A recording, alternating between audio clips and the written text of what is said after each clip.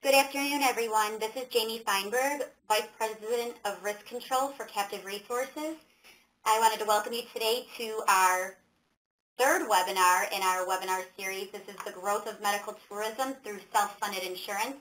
I'd like to welcome today our partners, the Medical Tourism Association. Our presenter today will be Jonathan Edelheit, who is the Chief Executive Officer of the Medical Tourism Association. Jonathan is a leader of U.S. and international healthcare and considered one of the world's top experts. He has extensive experience in both U.S. and international health insurance and healthcare. Mr. Edelheit has spent the past 12 years of his career dedicated to U.S. and international healthcare and health insurance issues and has received awards for being an international healthcare leader. Mr. Edelheit is often requested to be a keynote speaker at international conferences and has spoken at over 50 U.S. and international healthcare conferences. With that, I am going to turn it over to Jonathan to take us through the presentation today. This session will be recorded and you will be able to get the link for all of our Well Health Insurance captive members. You will be able to access the webinar link through the member portal on the Well Health website. If you do need the information after the presentation, we will go ahead and send that out to anybody else who does request the link. With that, I will turn it over to Jonathan, and we welcome you. Thank you for joining us. Thank you for having me, Jamie, and I appreciate it. Look, really excited to do this webcast with Captive Resources and really covering what's going on in medical tourism and the trends going forward. And also, just to give everyone, some background is, my background is running a national TPA, and I was the first person to implement medical tourism into self-funded and fully insured plans back in the early to mid-2000s. So I understand kind of the issues, the challenges, and what needs to be done right, and kind of come from the perspective of, being from, the reinsurance and stop loss and self-funding world. So obviously, if we really get into it, we all know, healthcare costs are increasing significantly. We know they're not going down. In 2003, if you look at the worker contribution and the employer contribution combined, it was almost $9,000, where last year it was, over $16,000, which is an 80% total premium increase. And that, those numbers are continuing to grow every single year. And looking at another chart from Kaiser, 22 years ago, single premiums were almost $1,500. Where in 2013 there were almost 6,000, and they're anticipated to double in the next 10 years. So that also means the rate of inflation and the rate of premium increases is moving much faster than it did over the past 2 decades. The family cost used to be about $4,000 22 years ago, and it's $16,000 as of last year, but it's actually expected to quadruple, so grow 4 times. So if we look at that, that's saying by, Kaiser's expecting by 2023 that you're looking at a family premium of close to $60,000. And we hope by then the Cadillac tax has been repealed, because that means that almost everyone is going to be hit with the Cadillac tax and an additional 40% penalty. And obviously, I'm sure everyone's quite in tune with the Affordable Care Act, and I also get involved in a lot of education in regards to healthcare reform, and work closely even with HHS, DOL, and IRS on the ACA side. And, the guarantee issue, the no pre-X, removal of lifetime or annual maximums, they're all positives to it, but at the end of the day, that increases the costs, and that's not going to bring the costs, down for healthcare reform. And then you've got certain things under the Affordable Care Act, which is going to make innovation and things like medical tourism even more attractive, such as the senior citizens, being charged 3 to 1 when they really should be charged 5 to 6 times the rate of a younger person. So younger people are starting to subsidize the older people, and then what you're starting to see is, especially even in the exchanges, is the younger people not buying into the exchange, so having more of the sick and older, so the cost going up in the exchange. So because of this, and rising costs with the Affordable Care Act, what we're seeing is a lot of disruption in the industry and a change in focus on innovation. And I have a lot of friends who are senior execs at some of the big carriers, and for the first time ever, they're telling me how the word innovation is being talked about within the insurance company. And it's because they realize that premiums are no longer sustainable, and unless they start getting aggressive, that the cost will not be affordable anymore, and they won't be able to collect the premium that they used to. So they're really looking at what do we do to really lower costs. And if you look at what has a really big impact on making healthcare affordable, you could look at high deductible plans, but they've been tried and it's not containing costs. Consumer-driven plans have been tried and really aren't containing costs. You can implement corporate wellness programs. But corporate wellness programs can take a couple years to really get underway, and it depends on who's the vendor using, what programs, and then there's the questions surrounding being able to measure it and ROI.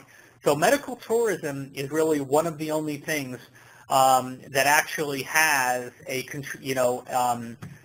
hard dollar savings. If someone actually goes and travels for medical tourism, there is savings. It's not theoretical. There's no long-term ROI that you have to measure or for a long period of time for it to kick in. It's immediate and it's very transparent. So there's two types of medical tourism. There's domestic and there's international. And domestic is going to be something I think in the next 1 to 2 years you'll see in most self-funded plans across the country.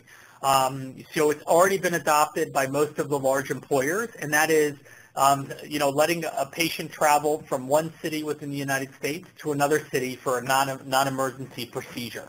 You have Walmart's done it, Boeing, Lowe's, Pepsi, and there's a lot of other big employers following suit. And there's two different philosophies, or I would say classes of domestic medical tourism. There's one where you're sending them to a city that and a hospital that has excellent care, but maybe it's not a top-tier city in the U.S., and maybe the facility is not known as the best in the U.S., but it has a very high quality care, but the cost is still 50 to 90% less. So you might have a knee replacement or a hip replacement that could be $50,000 to $60,000 in the U.S., but they can and you might be living in Los Angeles, but you can travel to Oklahoma. And in Oklahoma, you might find that surgery actually costs $20,000 or $15,000 or $30,000. So quite significant savings. And some of the surgeons at these facilities are, there's one in Orange County, California, where the actual surgeon is the one who designs the implants for Johnson & Johnson. So really high quality care. And then the other school or class of domestic medical tourism would be similar to the ones that like Lowe's has done with Cleveland Clinic, where you're partnering with one of the top hospitals in the U.S., but they have set bundled pricing that includes the cost of complications for a procedure. So going in, if I'm sending an employee for a heart procedure, my cost all in is $120,000, and I don't have to worry about anything else. And it's all based upon what's called the multidisciplinary approach to care, where the hospital gets everyone who's touching that patient, all working together in a circle, where normally a lot of times they'll all work independently in silos. And then the multidisciplinary team knows that if anything goes wrong, that they don't get extra, they don't get extra money for it. If the surgeon has to do the surgery again because of a complication, they don't get paid. Same thing with the anesthesiologist. So everyone works together as a team to make sure everything gets done right. And what they're finding is that the actual costs are less than if patients are going to their own local hospitals, and the recovery time is less, and the employees turning to work faster. So they're finding multiple ROIs from it, and they realize that this is what they need to focus on going forward. But both of them are very heavily focused on the whole transparency of bundled pricing, because right now, as you know, it's impossible to really know what your price is. It depends upon what zip code you're in, what hospital. One hospital across the street from another could have a totally different price, and then it determines, you don't know what surgeon it is, and then that's still just an estimate of what you think you might get charged by that hospital. Where with medical tourism, whether it's domestic or international, you know ahead of time what your actual cost is. So you're actually really able to budget and forecast with your plan. So the other side of the coin is international medical tourism, and that's employees or members and patients traveling to another country for care. So international medical tourism is something I think it's been going on for quite a while. I was doing it in the early 2000s, with success. But I think over the next couple of years, you're going to see this as also a common benefit in most plans. And therefore, if you're on this call, I really feel, once you go through this, once I finish my presentation, I think you'll have a much better understanding. But I think that you're going to see that this is something that you should really get in front of and be on top of ahead of time. And by the way, if anyone has any questions, please feel free during it if you'd like to ask it, and potentially if it's on point with what I'm talking about, I can answer it. If not, I'll let Jamie field and moderate those questions later. So, obviously everyone on this call really knows what self-funding is. And obviously, we know self-funding is growing much faster than fully insured plans, because of some of the advantages of things that you don't have to cover that the fully insured plans do. And I think that whether it's certain benefits or certain taxes and pooling charges, that advantage is going to increase. And we're starting to see, more and more groups, self-fund. And I think those statistics are really amazing when you look at it. It's like 83% with 200 or more workers are, self-funded. And, in anticipation, before the ACA was passed, 6% of fully insured companies were looking at self-funding specifically because of the Affordable Care Act. And I think that you'll see that increase. And by 2016, it's estimated that for employers with over 5,000 lives, 97.4% of them are going to be self-funded. And the beauty of self-funding with medical tourism is if you want to do it, it's something that you can do instantly. You don't have the compliance or the bureaucracy issues. You put in an amendment to your summary plan descriptions.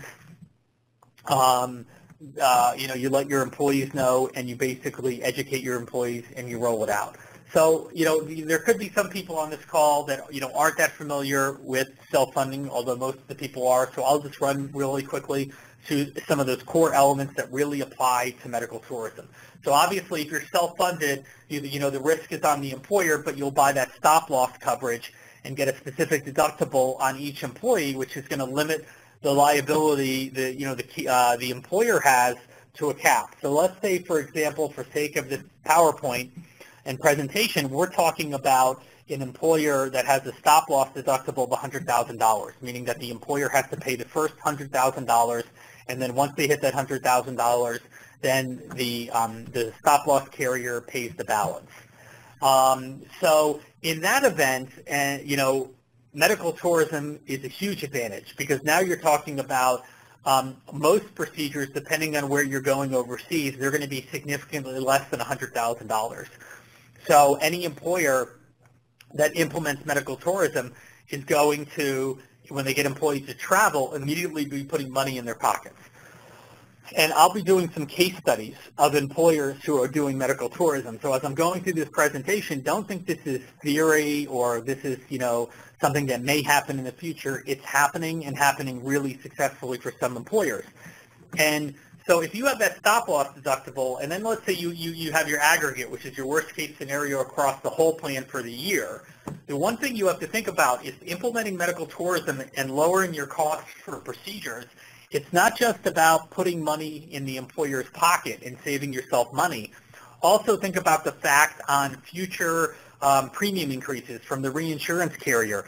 If you could potentially eliminate or get close to eliminating stop-loss claims coming in for your reinsurance company, and that means not only are your claims going to be less and your health insurance going forward going to be less, but your renewals from the reinsurance carrier are going to be significantly less in the future because you're actually lowering costs. So what services do medical tourists seek? Seek.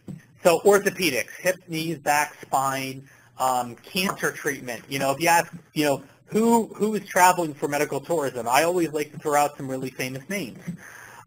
You've got Steve Jobs from Apple. He's a medical tourist. You're talking about someone who has enough money that he could have bought the Cleveland Clinic or the Mayo Clinic and had it moved to his backyard. But he actually went over to Europe for cancer treatment. Peyton Manning, the football player, Farrah Fawcett, all three went to Europe for cancer. Famous people with money and means and access are willing to travel. Heart procedures, transplants, dental. So if you're talking about self-funded dental, that's going to be a big area of growth going forward. Dental implants, because you're talking about 90% less for dental implants, which are extremely expensive, and obviously with the caps on dental, the annual max on the dental care of about $1,000 to $2,000 sometimes, that won't even cover the cost of one implant here in the U.S., but it'll cover multiple implants overseas. Bariatric surgery, obviously since the AMA ruled that obesity was a disease, you're going to see a tremendous amount more of activity for bariatric surgery under self-funded plans, and this is a perfect area that a patient can travel for medical tourism for. And then you've got things that may or may not be covered by the plan, depending on the plan.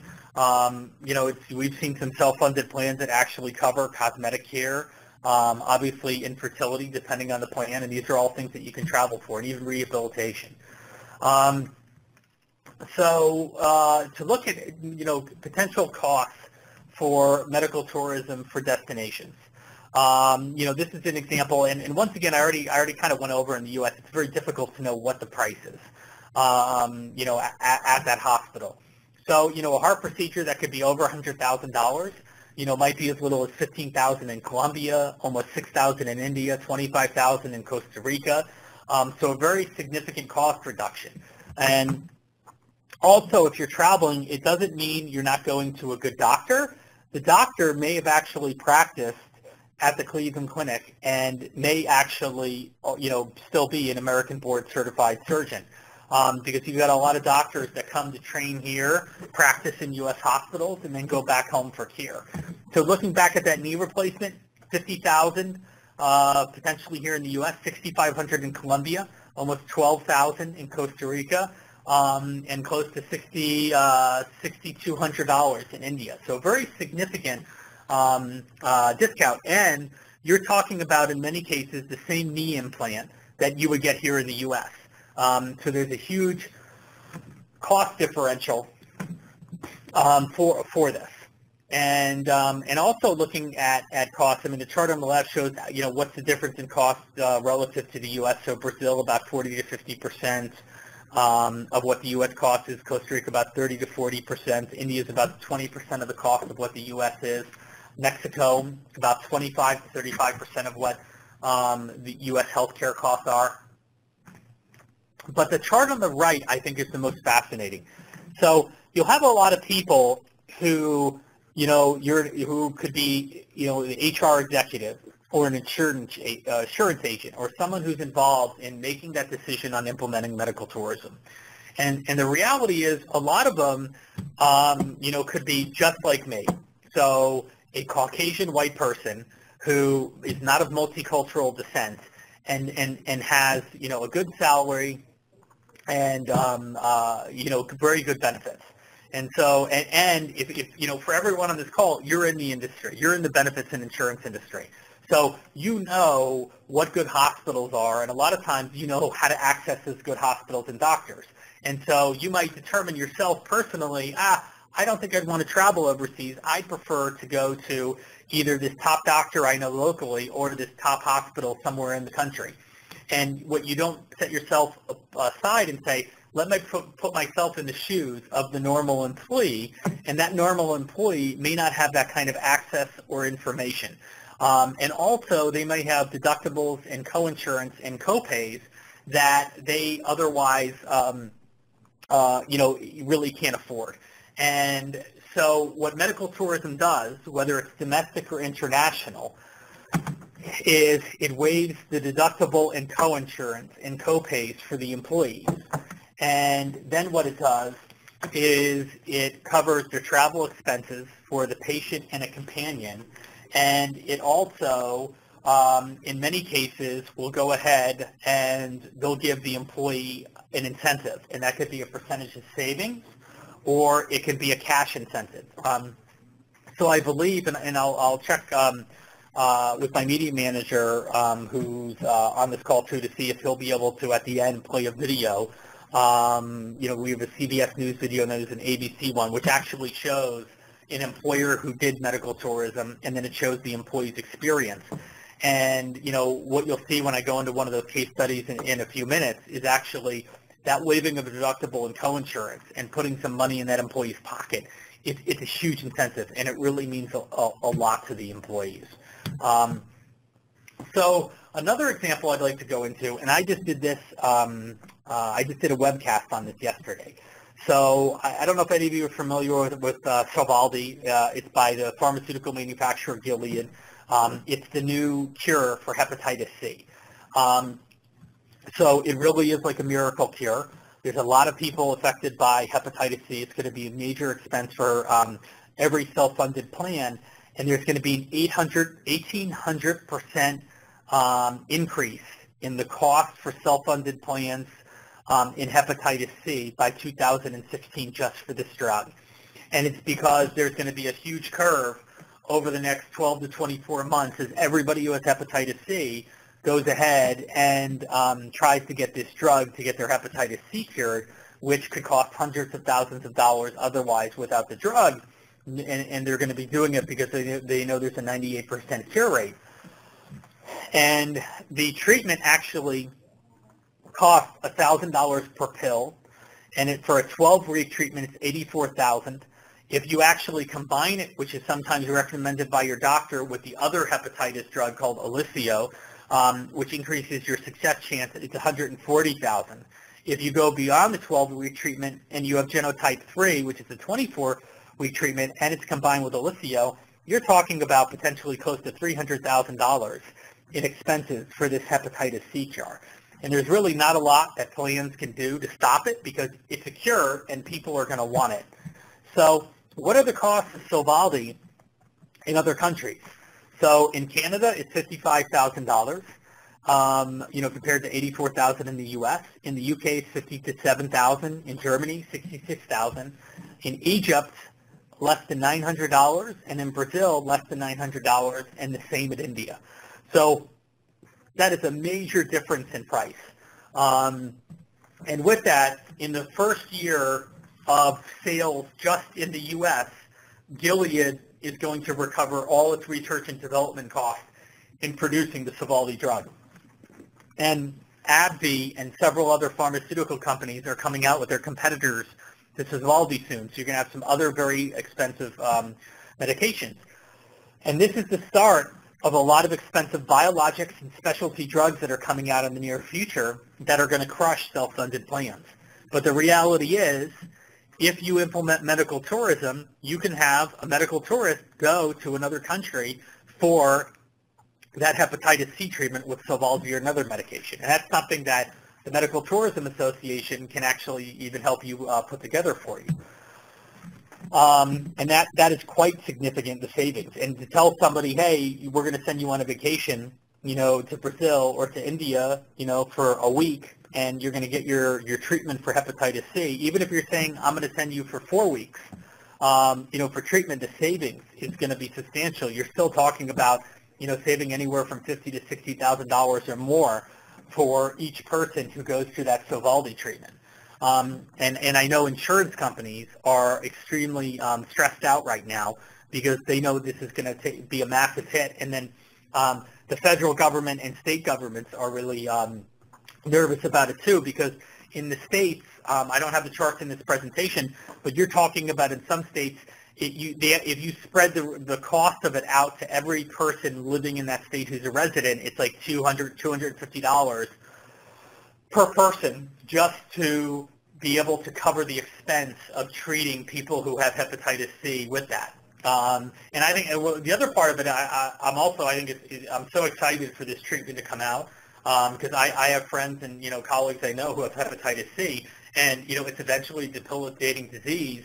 That didn't, that was had a much lesser cure rate. It could have been lower to 50% for some people, and now knowing that they can be cured of it, it's in the long term going to have a very positive effect on healthcare expenses going forward.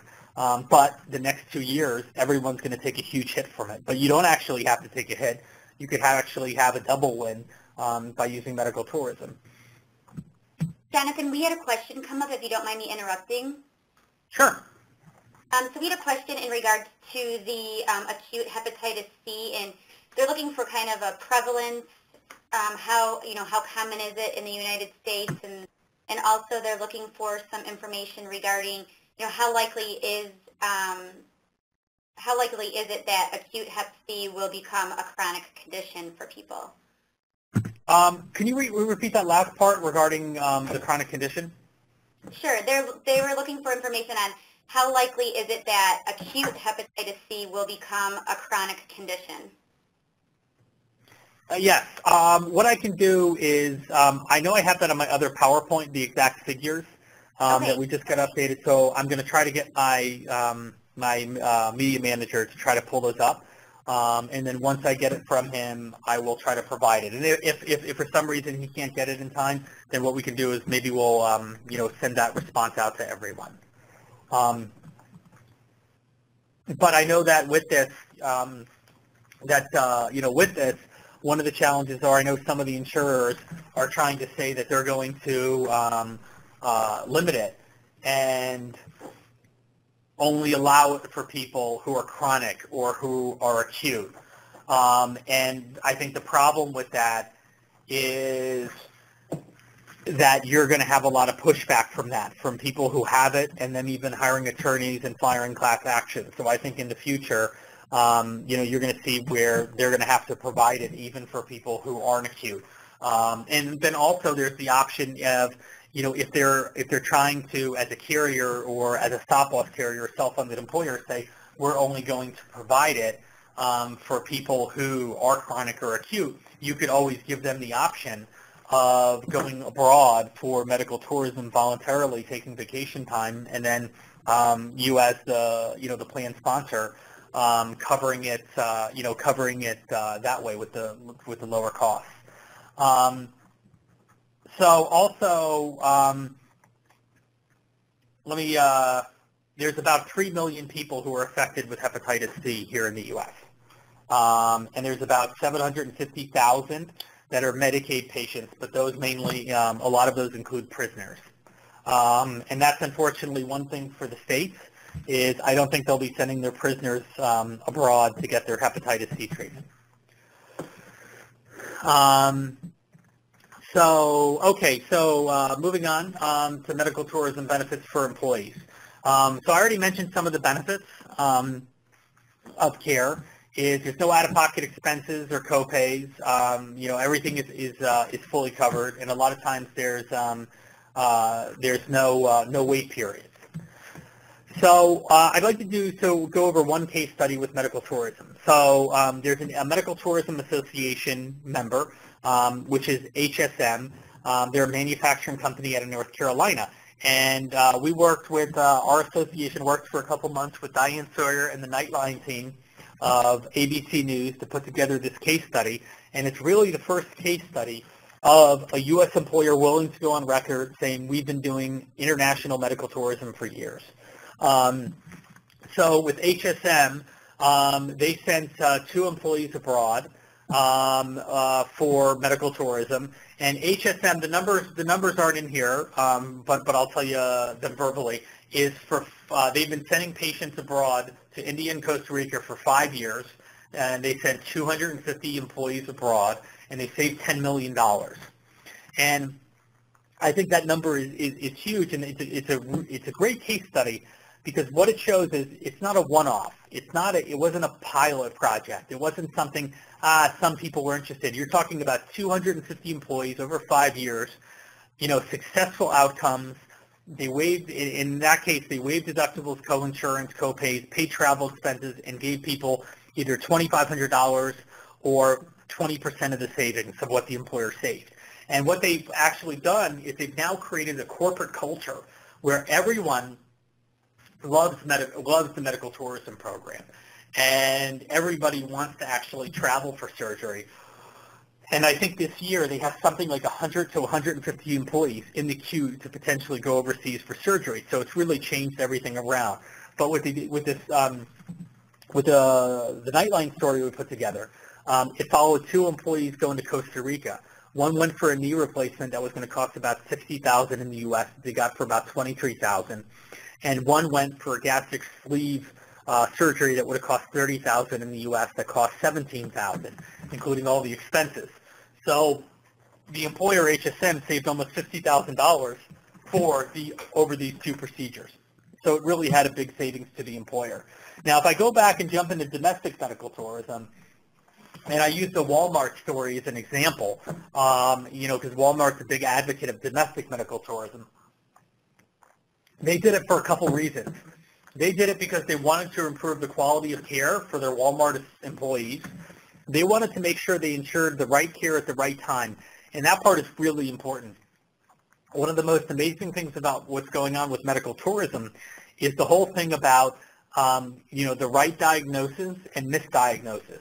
There is so much money wasted with misdiagnosis and also with surgeons performing surgeries that are not required or not medically appropriate, or there's an alternative, less invasive treatment. So all the employers who have implemented medical tourism, whether domestic or international, because it's a top hospital and a top surgeon, they're finding actually a very significant amount of the cases being referred over, being denied, meaning the surgeon is saying this surgery doesn't need to be performed, or there's this alternative treatment. And that's ensuring the right care at the right time. That in and of itself is huge because it's almost like the medical tourism program becomes like a second diagnosis. And that safety net, which catches the employee from what the local surgeon or provider has recommended. The other reason their Walmart did it was a higher value and a lower cost for the company, and that meant they're getting better results and improved short and long-term financial management of the plan, so the dollars, meaning that the cost was transparent and Walmart knows what the cost is, so they can really plan and manage their benefits much better. Walmart built their Center of Excellence model, medical tourism. It was voluntary, meaning employees make the choice of whether they want to go and travel for care or not. The consultation at the Center of Excellence is 100% paid, no deductible or co-insurance. Everything's covered, travel, lodging for the food, the patient, and a caregiver. And Walmart created criteria as to what facilities they chose for their medical tourism program. And first, it was high-cost procedures because it didn't make sense to let people travel for low-cost procedures. A procedure that had high variability in cost, and that meant they're getting charged $100,000 in Atlanta for the heart procedure, $170,000 in LA, $60,000 in Oklahoma, and where they say there's a lot of variability, and we want to eliminate that variability and have one set cost that we know we can budget for. And then a hospital that has evidence-based medicine standards that are published. And obviously one of the most important ones is where travel is possible but not urgent. So it's not like someone having a heart attack and you're saying, let's get this person on a plane and out to a facility. It's things that can be planned out. And so Walmart specifically chose cardiac and spine surgeries that they would use for their medical tourism program. And they chose for cardiac procedures, Cleveland Clinic, Geisinger, Scott and White, Virginia Mason. For spine, Mercy Hospital, Scott and White, and Virginia Mason. And their projection is to save they're going to save their employees $5,000 to $12,000 in out-of-pocket expenses through the program. Now, if we jump back into an international medical tourism example, there's Blue Lake Casino and Hotel. which is a member of the Medical Tourism Association. And they have a corporate culture that optimizes wellness, coordinated care, and cost reduction. And they have, medical, dental, vision, pharmaceutical, wellness in their self-funded plan. And they added medical tourism a couple of years ago for their 370 employees and their dependents. We just coordinated a CBS News coverage that came out last week where Blue Lake Casino sent Bruce Ryan, who's a 59-year-old construction manager, to France to one of our members for surgery. And he was a 59-year-old construction manager from California. He went for rotator cuff at Clinique de la Union in France, and they ended up having a 21-day trip where he brought his wife. They had a great, successful surgery, post-op recovery, aftercare. They got sightseeing excursions in the mountains, and it was 50% off the cost. So his employer, saved 50% off the $32,000 that it would have cost in the U.S. And so it was a really win-win. And one of the things, too, along with this is patients are able to enjoy a vacation when they do medical tourism, depending on what it is. People aren't going to get a knee replacement and going on a wave runner. They're doing what the doctor recommends as tourism.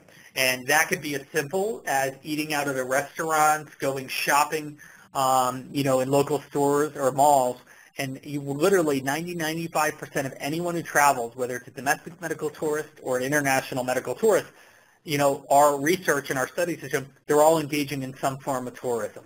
So the people enjoy traveling to another destination and engaging in what that local city has to do, whether it's going to another U.S. city or going to another country in another part of the world. So some other examples is Lowe's in 2010 partnered with the Cleveland Clinic for cardiac procedures. They rolled that out where their employees could start going to Cleveland Clinic, and they recommended that they go there. And in 2011, Pepsi partnered with Johns Hopkins in Baltimore for cardiac and complex joint replacement surgeries. Medical tourism is here. It's not going anywhere. It's not a fluke. It's not some random trend. It's something that you're going to see across the board. And, if you look on the multicultural side, it's something like 55% of Asian Americans said they will travel abroad for medical tourism. And it's almost 55% of Hispanic Americans say they would travel abroad for medical tourism. And we're now a multicultural society here in the U.S. Where now, babies being born, Caucasian babies, white babies are in the minority. And when you deal with someone of a multicultural descent, a lot of times there's no cultural barrier, there's no language barrier, and there's no quality obstacles or learning curve. Meaning, if somebody has Colombian descent, they know the hospitals in Bogota, Colombia, or Medellin, Colombia have amazing care. If they're a Filipino descent or Indian descent, if I'm of Mexican descent, I know where I'm from in Mexico, like Mexico City, they have amazing hospitals that are accredited. And this is a big area that I think has been missed in the industry. So one of the most important parts is really streamlining your international patient program, whether it's international or domestic. And that's implementing a technology platform. So if you're going to do medical tourism, you don't just roll it out. You don't just say, okay, now we have it today. So one, you need to focus heavily on how are you going to educate and engage the employees and the people who are covered by the plan. And this is where 90% of self-funded plans will go wrong because they don't know how to communicate or educate. And if you don't educate and convince the plan members about the quality of the healthcare overseas and the doctor and get them to believe in that healthcare trust, they're never going to get on a plane and travel to another city or another country for care. So there's a whole education and engagement platform that you really need to implement. Otherwise, you simply will never get utilization. And we've seen it where employers implement medical tourism, and whoever they're partnered with provides nothing at all for the employees but a one-page brochure, and they hope that just because they're telling someone we'll waive your deductible and co-insurance and co-pays and give you some cash and send you on a trip, that people are just going to sign up for it, and they're not. I put myself in the shoes of anyone, any employee. I want to know, how good is that doctor? How good is that hospital? Why should I get on the plane? What's the outcome going to be like? What's the experience going to be like? So along with that is you need some kind of technology solution, and you need to be HIPAA compliant. So right now, there's a lot of medical tourism programs that are out there in the industry, and none of them are HIPAA compliant. And the reason why I say that is because we deal with all the hospitals, all the governments. We work in over 100 different countries. We work with all the hospitals, all the governments, all the insurance companies, the employers, the facilitators, everyone in the industry. We reach almost 1 million HR, healthcare, and insurance execs, around the world. We got about 500,000 people in 30 groups in LinkedIn. We're really influential in the HR and healthcare sector, and we just know from dealing with everyone, you'll see that this part is really, really missing. So you'll have people tell, a patient, send your information over in Dropbox, or send me an email in Outlook. So almost a lot of the programs are being managed in Microsoft Excel, Microsoft Office, Outlook, and paper and pen. And this is a big problem because, the Affordable Care Act is, it's underfunded, and it's being funded through fines.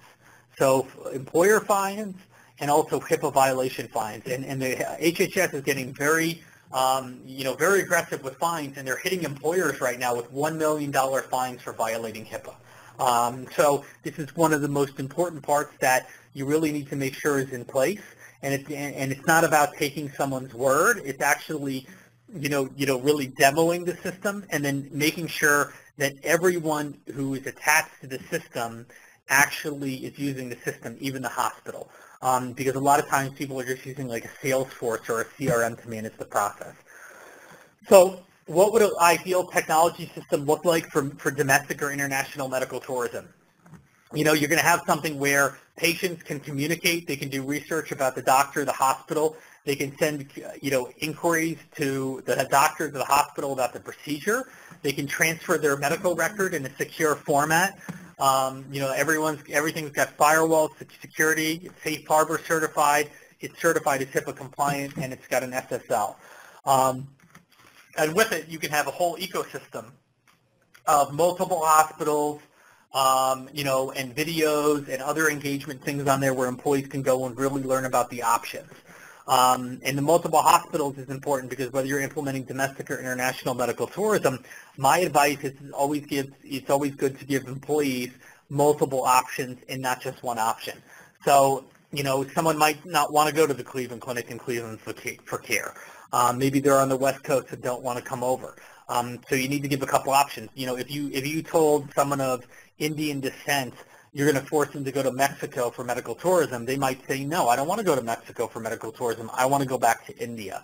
So you got to give people options because everyone makes choices of where they want to go based on their own value system, and that really varies.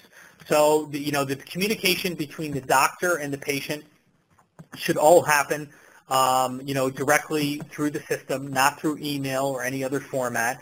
And this is actually, some of these slides are from a medical tourism system called Global Patient Management System. You can actually have one important thing, the last slide on this is getting electronic consent at the time of receiving data records. So a lot of the consents for getting the data, HIPAA privacy, and also consents for surgery can begin all through the system. So it's electrically tracked. Okay, and as I was saying before, is you can have everything online where, as an employer, you can have the hospital details, testimonials of patients, physician resumes, videos of doctors talking to patients.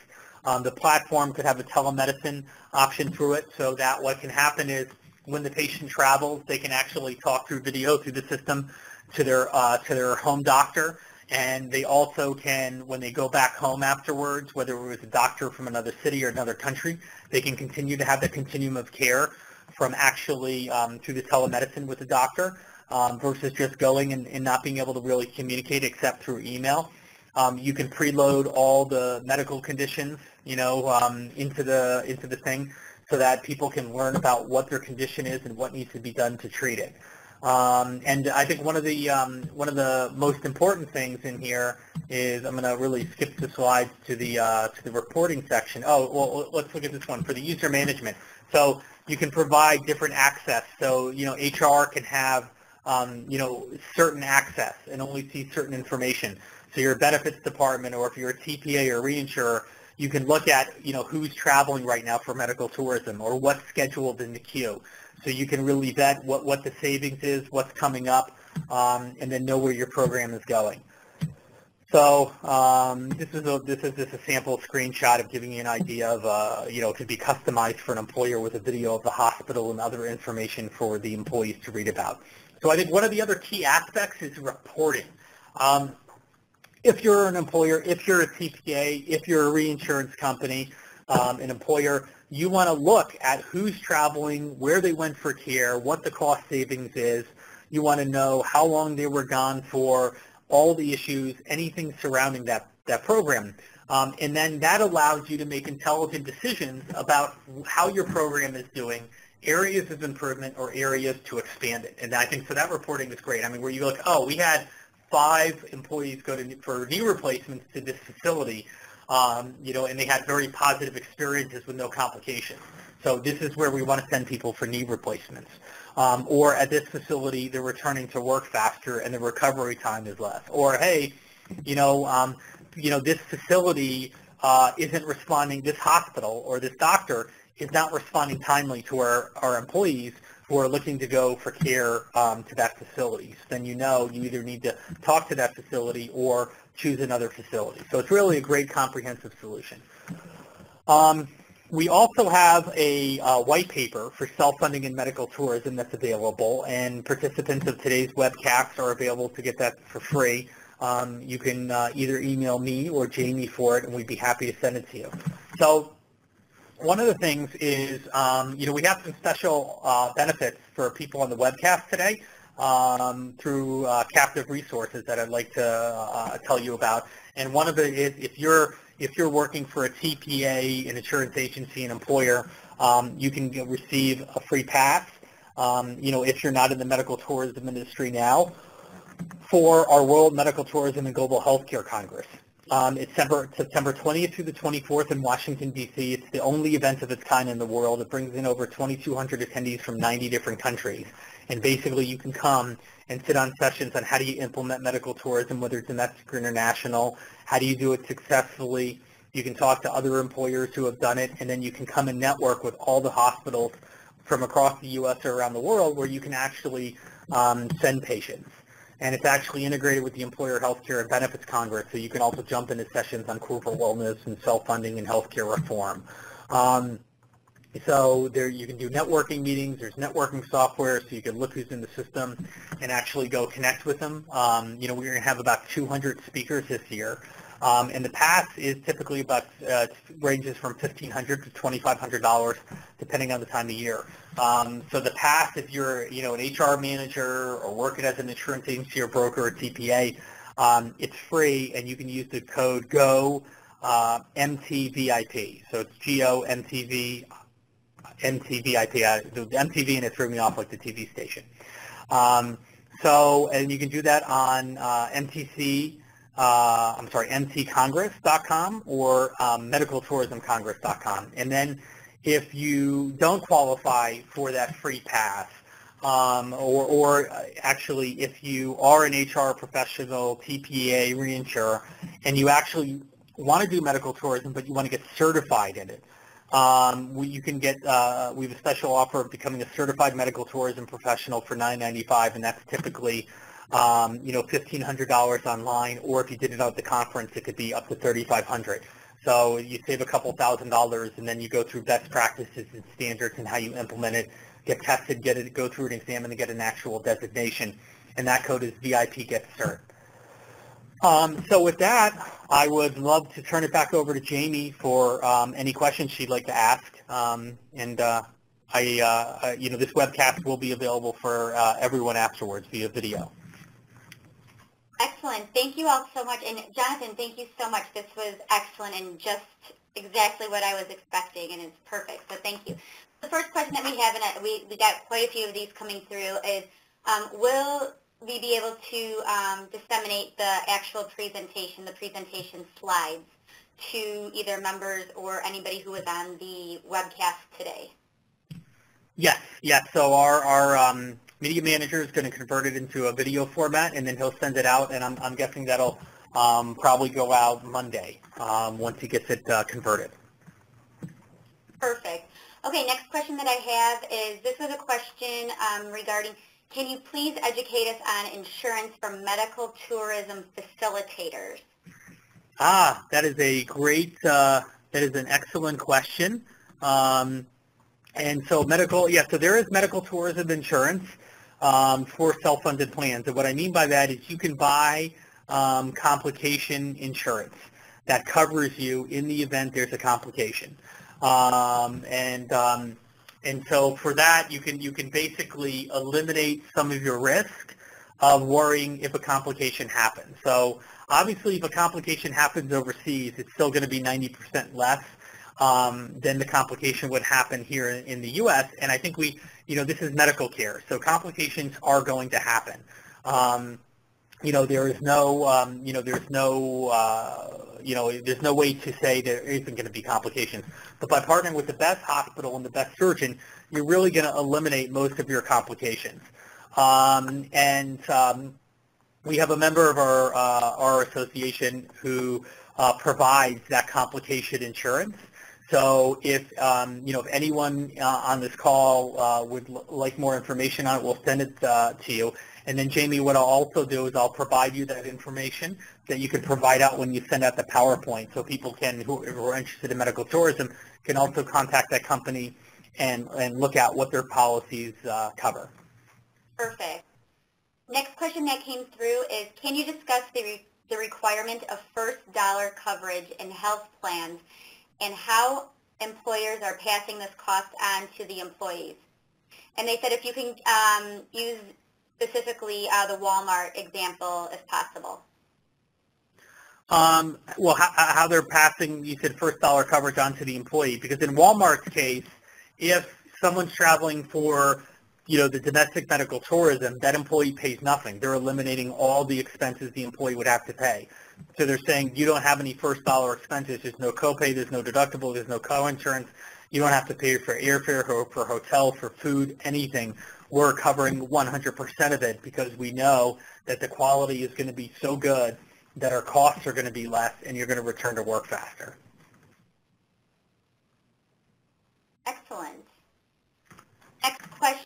I'm wondering what you're seeing in the private sector with regards to national surgical networks which deliver quality as well as savings to self-funded employers. They're looking at this or asking this in regards specifically to domestic medical tourism. Yeah, there are some excellent networks out there that are doing domestic medical tourism and have national networks of doctors and hospitals put together. And if anyone wants to email me afterwards, I'd be happy to send them some emails of who those companies are, meaning that if you're a self-funded plan and you're looking at doing domestic medical tourism, this isn't something you need to start from scratch and go contract directly with the hospitals. And there really is two ways to do it. So some hospitals do employer direct contracting. So Lowe's did it, Pepsi did it, Walmart did it, and that's where you go to the hospital and you negotiate a contract directly with that facility. But that's a Walmart. Those are the big employers. That's not necessarily easy to do, and it's a very lengthy process. So you can kind of leapfrog ahead by partnering with a company that has already a national network and doing domestic medical tourism, where it's just like adding another PPO network, and it's a turnkey solution. And I would really recommend that, because the other part is, if you're doing medical tourism, whether it's domestic or international, you really need what's called a facilitator, or that middleman organization who's going to put all the pieces of the puzzle together for you, and more importantly, coordinate amongst your employees and provide customer service to your employees. Because when someone's traveling for care, you have to handhold them. You got to help them with travel, with hotel. You have to walk them through the whole process. And on the international side, there's even more hand-holding. So you really want someone there who's a trusted resource in between, who can really provide a lot of those services, so that there's consistent positive outcomes and experiences. And then along with that, I think it's important that you make sure that you're working with a hospital that has, an international patient department or domestic medical tourism department, and has the services and standards and best practices in place to actually, treat traveling patients. Because not all of them do, and some say they do. But if they don't have the right services in place, there's going to be bad customer experiences. Not quality, but the experience. And then the reality is, from a patient perspective, that patient experience determines and reflects upon the quality. So if they have bad customer service, then they're going to equate that to the quality wasn't good. So it's important to make sure they really have an excellent international patient department in place. Excellent. So kind of to piggyback off of that as well, what size company is a good target size for medical tourism? Are there smaller companies using this? Because they asked because all of your examples were bigger, larger companies such as, Walmart, Lowe's, PepsiCo. I think, this can, I know we're seeing a lot of creative self-funded plans, even going down to 10 to 15 lives. I think this type of plan is perfect for any size employer. And the reality is the smaller you get, even, the bigger of an impact it has, because if you have only 100 employees, if you get a $100,000 claim and your stop loss deductible is $100,000, that can really, that can hurt your whole plan for the year. And those are the type of employers where those savings have a much bigger impact. So I would really say, there really is no good size anymore. I think, everyone who has it should have it. The larger employers, they'll see more substantial savings because of the volume, but the smaller employers are, I think, the ones that have the biggest concern with budgeting, and that's where it makes a huge difference. Excellent. And then the next question somebody had was, how would a company begin to choose national or international facilities to partner with, assuming that we've had no past experience? I would recommend they contact, us, the Medical Tourism Association. We're the global nonprofit for the industry. And, we really advocate that you work with our members because our members are really committed to best practices and standards in the industry. And that's one of the ways that you can really make sure that you're getting a positive outcome, because there are, I'm not going to sugarcoat it, just like any other profession, or even here in the U.S. where there's great hospitals, average hospitals, and bad hospitals. You have the same in the U.S. and overseas. And then, when I was mentioning those medical tourism facilitators who coordinate care, you also have the best, average, and poor. And you'll have facilitators. There's one on the news right now who had been in the news consistently in the past on CNN and others in a very positive way. But they were just on Al Jazeera and some others for stealing money from patients, and specifically U.S. patients. So taking money from them and not delivering the surgeries and some other issues. And there's actually one of the biggest stop-loss carriers here in the U.S., their medical tourism facilitator partner was featured in multiple news stories, including the Hartford Courant, for being or having to pay $50 million in restitution to doctors and being sentenced to 5 years in federal prison. And I'm saying this not to scare people, but to actually be very careful as to who you partner with, because there are great companies in here and in this industry. But you need to find the right partner, and don't just assume because your reinsurance carrier or stop-loss company says we recommend this company, that they're a good company. So I always recommend, just reach out and drop me an email and say, hey, do you recommend a company, or what do you think about this company? And we'd be happy to share that with you, because at the end of the day, you want a consistent positive experience, and this is really a long-term program that you want to put in place. You want to find a long-term partner that's going to be around for the long haul. Great answer. And we have 2 more questions if you have time to take them. The question is, where can we find templates for liability concerns between the medical facilitator and the patient? And if the employer is self-insured, do you have a copy of the document that must be amended to the plan document? Okay, yes. So one of the things is, if you're a self-funded TPA employer broker, you can join the MTA as a member. If you become a member, then you'll get access to certain things. So we have some sample contracts. We have template contract language that you should put in place. So you'll get some of those things, and that can save you thousands of dollars in going to develop them on your own. And then there's also some attorneys that specialize in so that we could recommend. So if there's anything specialized that you need to specifically create for your employer, they can sign off on it. And one of the things I didn't mention in this webcast, which probably is one of the most important parts of it, is because self-funded plans are governed by ERISA. One of the concerns people have is, well, what happens if we get sued or there's medical malpractice? All the answers that we've gotten from our legal advisory board is that it's almost an impossibility that a TPA reinsurance company, self-funded employer agent, will get sued for medical tourism liability because it's governed by ERISA, and it's the way ERISA is governed in the court rulings is there's blatant cases of horrible medical malpractice, and the federal court still will never hold the claim against the employer, so that is not a concern for self-funded employers. Excellent. And last but not least, this is in regards to the rates. Are we eligible to take advantage of the special rate if we are an ACA navigator and licensed through the Department of Insurance?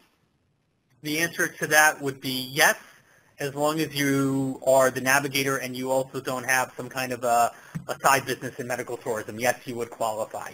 And really, it's, I think that, if you come to the event, what you're going to basically accomplish is in 2 to 3 days, you're going to become, one of the top experts in medical tourism, because a lot of people haven't delved into this and really don't understand it. And it's not something that you can just pick up overnight or read an article. So to sit in those sessions for 2 to 3 days by some of the top national and international experts and to network and build relationships with some of these hospitals, I think you'll be years ahead of your competition.